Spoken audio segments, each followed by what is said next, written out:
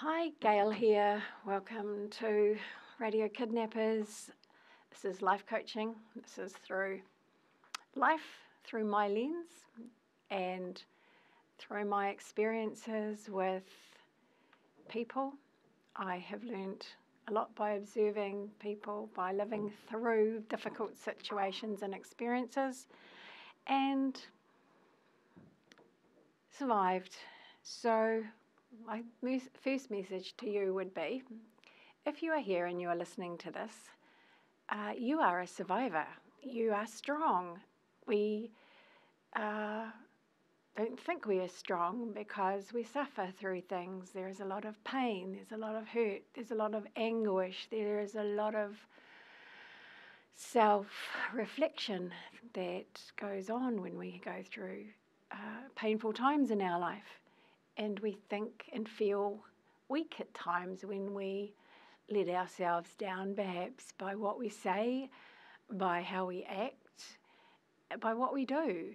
And, you know, that really is human. So I guess to understand that to be able to be a human, you must be able to be emotional, vocal, communicative, in action, responses, and you will let yourself down at some point, maybe many times in your life. You will wish you had done better, had handled things better, could have seen things in a different light so that you would have experienced it in a much more helpful or positive way. It is not a problem that you struggle. It is part of the solution. It is part of the process. Struggle gets you down the road to heal. And sometimes these spaces you find yourself in, we'll call them spaces because sometimes you feel detached. You feel not part of the world properly, or even in your body properly, if you have had trauma or shock and an experience that has turned your world upside down. You are able to experience it because it is part of a breaking off of the old, a breaking up of the old, no longer useful going forward in your life, aspects of your life and situations. And by feeling these states of being, whether it be spacey, detached, whether it be angry and fearful, anxious, stressed, through going through those spaces, and there are many more, you actually are traveling somewhere else. You are traveling on. You are traveling forward in your life. You are traveling to a better space and a better place through all of this discomfort. It is never permanent. It is always temporary, and it always changes. And, you know, however you are feeling or have been feeling this year particularly, there's been a lot of upheaval, there's been a lot of changes, there's been a lot of relationship disturbances, there's been a lot of individual people going through hardship, hard times, just on a kind of internal, mental, emotional level with these situations and with the changes happening in their life, but sometimes without that even happening. If you are one of the people where nothing really has changed on the outside, where your life is humming along like it normally does, but inside you're not feeling like you fit anymore, that life isn't really giving you those things that you need, or you've come to a bit of a boring place, a bit of a a place where things don't matter to you like they used to matter to you. It's because you're getting ready for a change, but you're already undergoing a change as far as your I'm going to say your chemistry and your way of viewing the world, your way of viewing the things that you do in the world. You are getting ready for an upgrade. You're getting ready to step up to something new in your life. And it could be completely new. It could be something so new that you can't even imagine what that would be right now. And all you have to do is keep going, is to hold on. And I just feel that if you are a woman, you have a lot of inner understanding about, the fact that these things do happen and we do go through these things because we're highly emotional and we have all sorts of emotional cycles we go through all the time in our lives and then at different stages of our life. And so we know we've ridden through those. So we know that we can ride through this mostly, even if we don't want to, even if it's like we've done everything and we are just rejected or betrayed or not valued or misunderstood. We still have that inherent something in us that knows that it's just this phase. Yes, we might not want to be in it and we may want to escape it. If we check ourselves, we know that we will get through this. We will survive this. We will come out of this and we can hope that it will be better. Every time, always. And I say this a lot because this has been my life experience. The only thing that helps me to hang on through hard times is it will pass. My mother taught us this. It will pass. It will change. It will alter. And it will be better than it was. Always it's improvement. Our body grows bigger and bigger and bigger because it just does. And sometimes we don't want it to grow bigger when we're as tall as we can be, and we don't want to grow any bigger, but it still wants to grow bigger. Because growth and progress is part of this human dynamic we are in.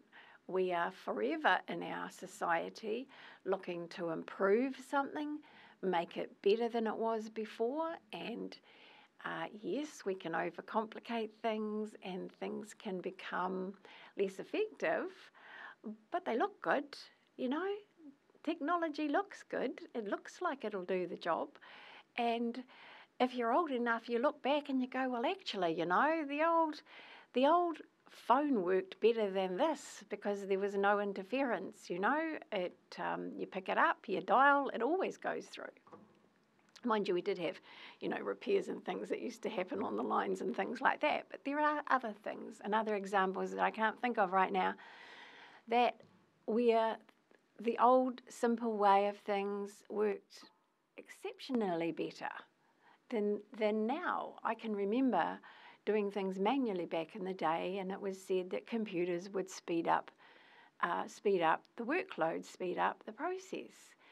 And those computers were so damn slow that by the time that they got up and even warmed up, you could have had it done.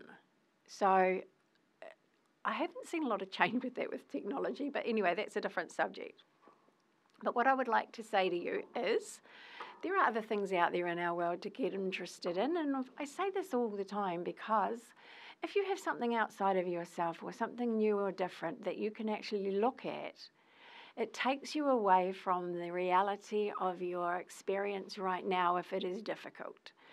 And it takes you into a different space and a different place and engages your mind in something different to what it's thinking. And when it can't solve the problems of now, it's better to think about something or anything completely different seriously. Otherwise, it just puts us in this little pool of emotion. The more you think, the more you feel. So you feel what you think, and if you change what you think, then you're going to change how you feel. There's a lot of different techniques out there, actually.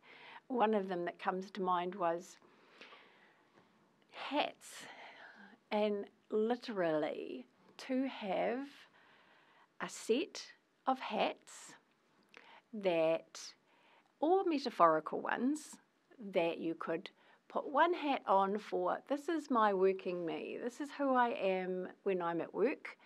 So that's your working hat. And then there's your putting that hat down when you come home.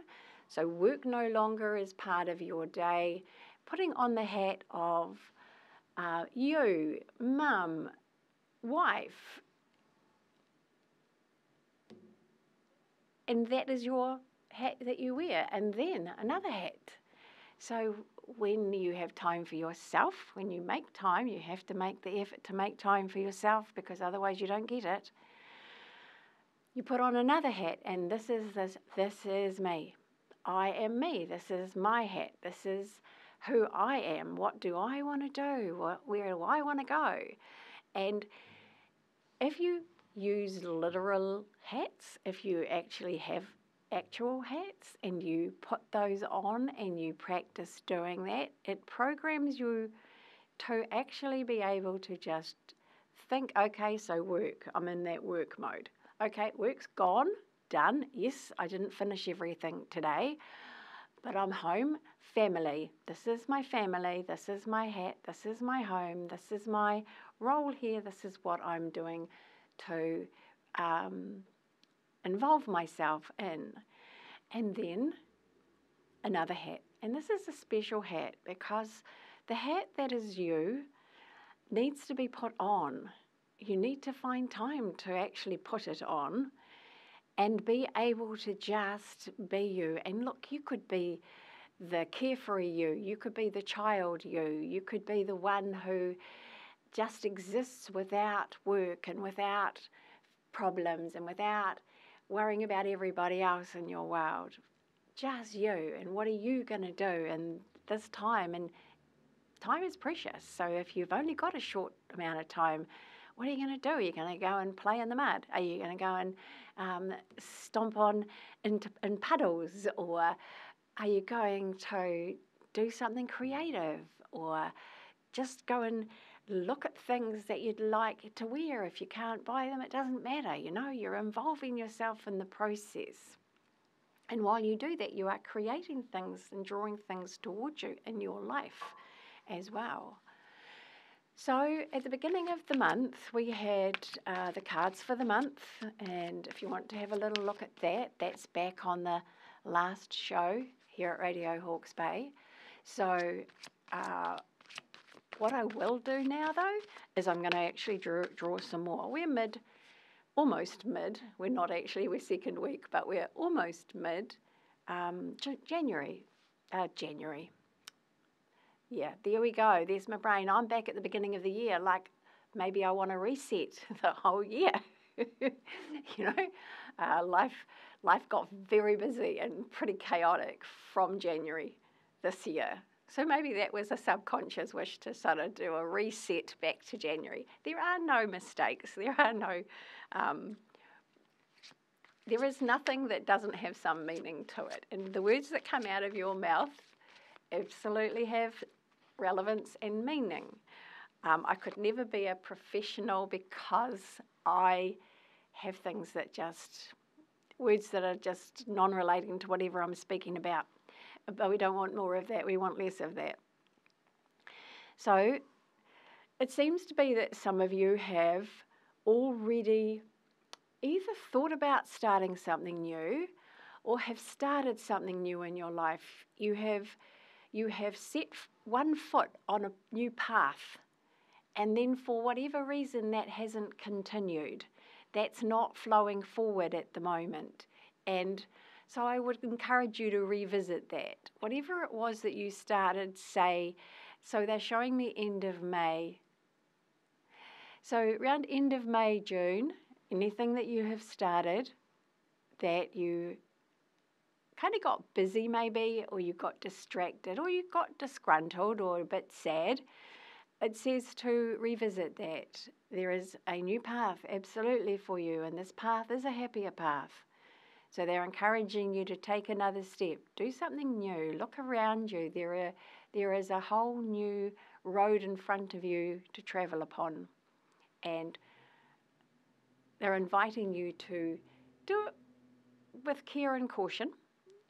But it's a bit like when you're at primary school, then you go to intermediate, then you go to high school, and then you go to university type of stages of our life.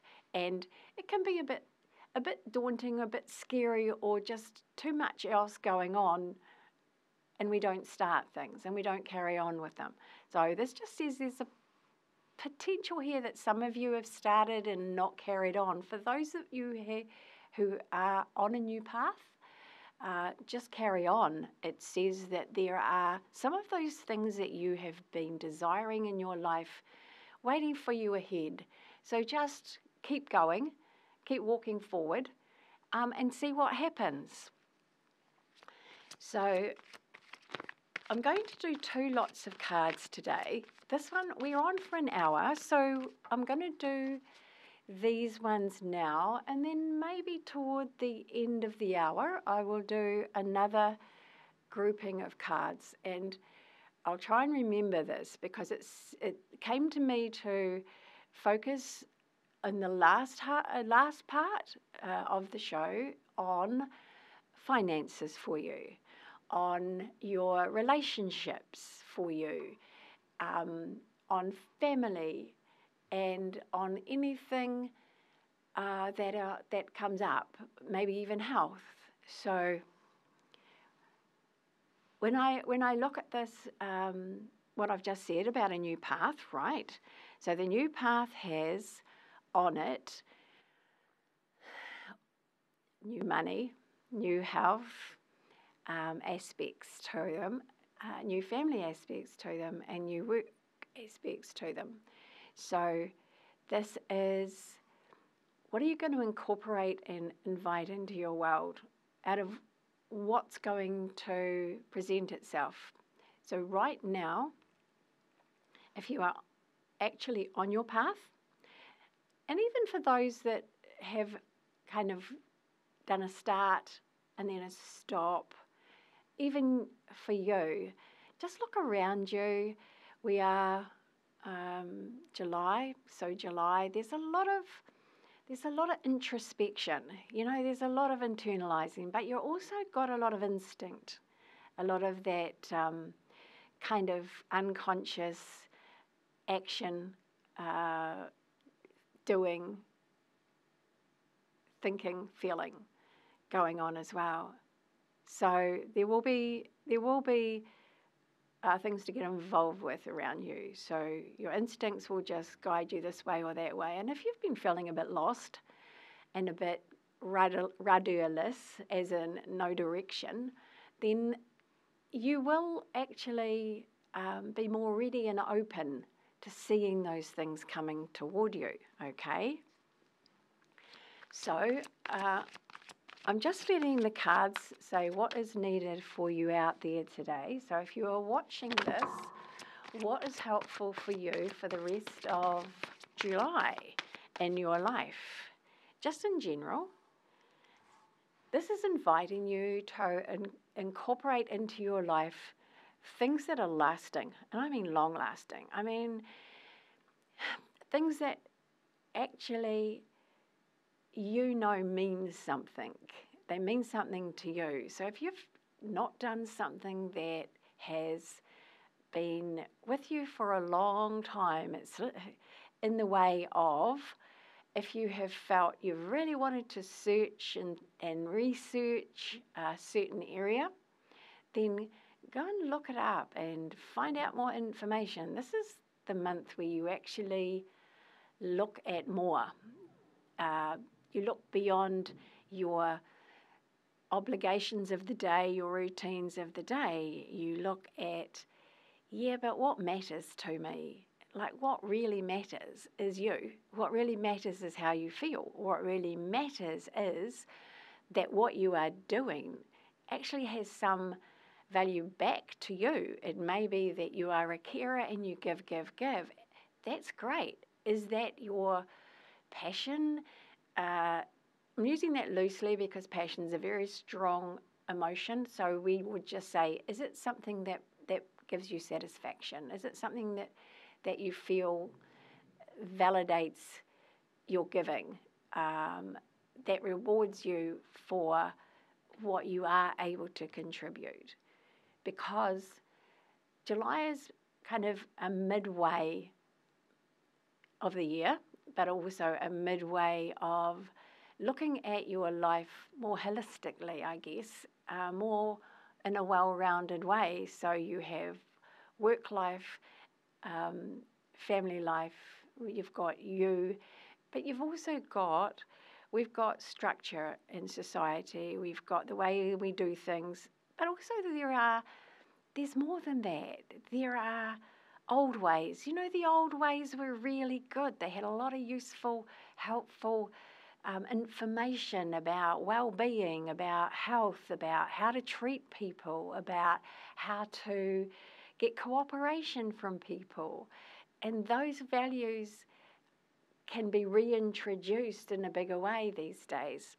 So maybe looking things like that up. You know, what did they do back in the day, you know, to sort out problems and issues? Okay, they blew people up, but not everybody did. That was just the powers that be.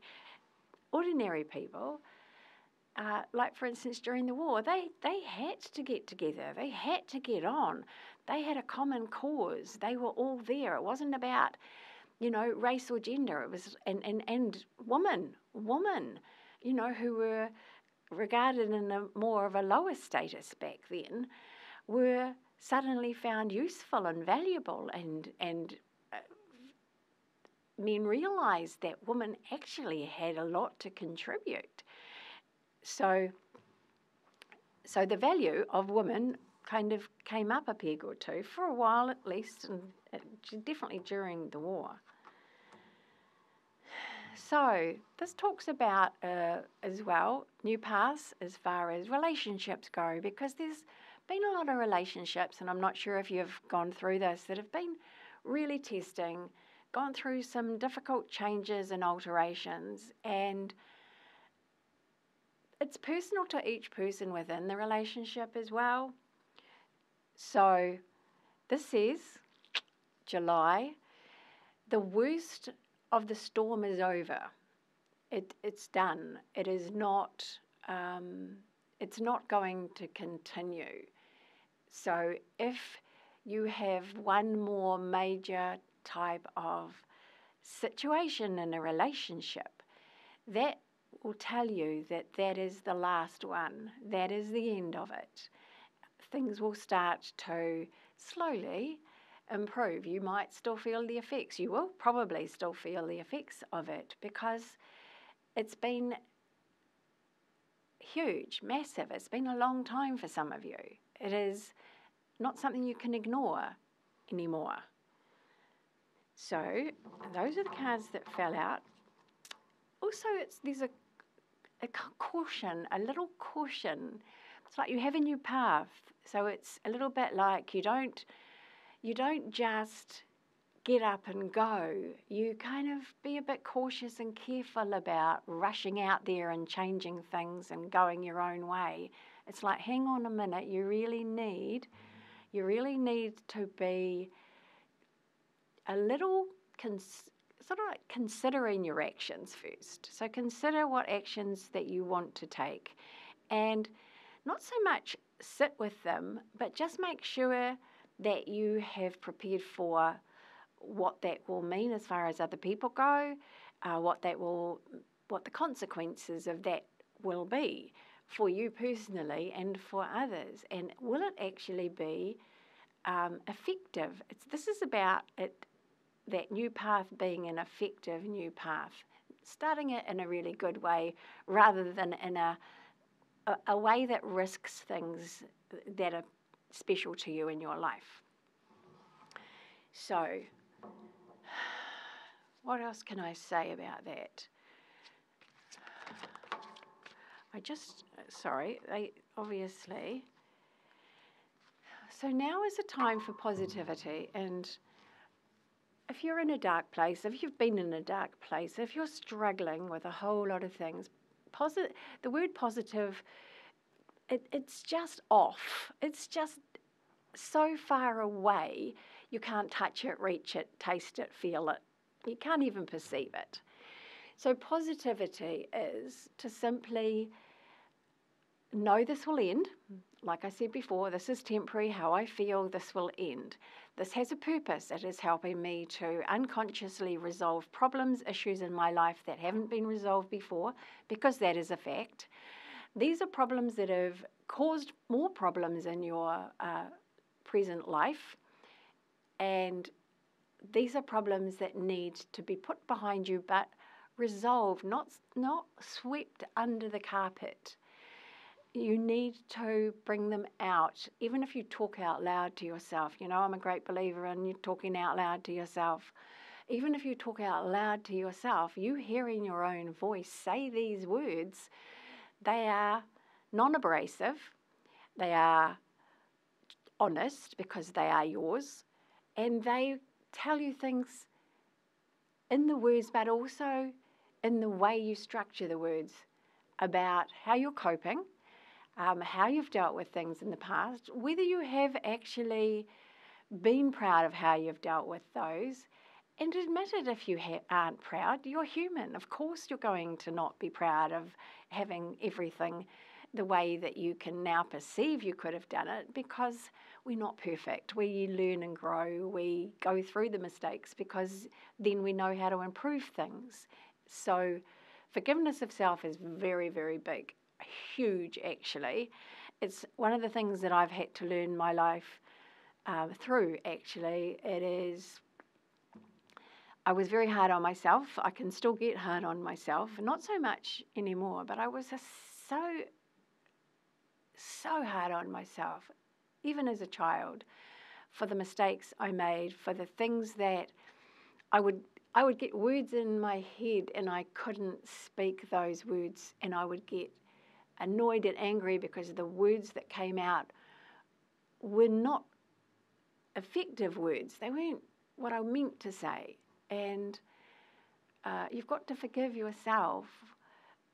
I mean, I understand now that as a child, I had to learn language. I needed to learn how to articulate words. I'm still learning. I had massive amounts of learning through my late 30s, early 40s on how to speak, on how to say the words that I wanted to say and communicate the feelings I wanted to communicate. And you know, I still have to be mindful of that all the time.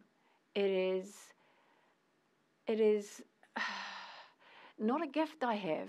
Some of you out there have a gift of speech, and we all have different gifts, but a gift of speech is a gift of communication. And if you have a gift of communication, you can get through situations, misunderstandings, and problems with other people a lot more eloquently and a lot more effectively. So forgive yourself for every mistake you have ever made in your life, because the mistake that you made was because you didn't know and because you didn't mean it. You didn't mean to make the mistake, because nobody likes to, and you know that because you haven't forgiven yourself. So forgive yourself that you made the mistake. Acknowledge you learned something from it, because you did. And you learned that next time, you know, you'll say something different, do something different. And yes, maybe you'll let yourself down again, because this is a slow reprogramming, mindful process. It does take time. So, yes. So what we're going to do now, I'm going to do a